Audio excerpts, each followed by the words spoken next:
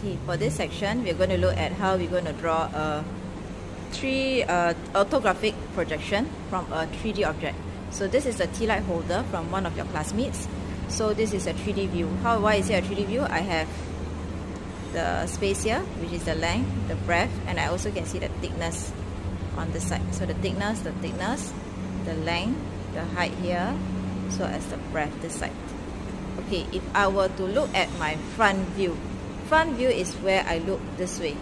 So my front view, I will turn, then I will tilt my phone in this direction. This one, until I can't see.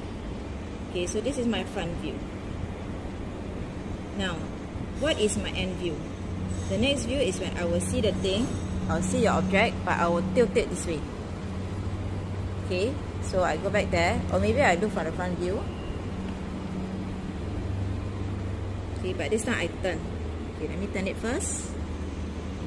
So this is my end view. So I will draw this out.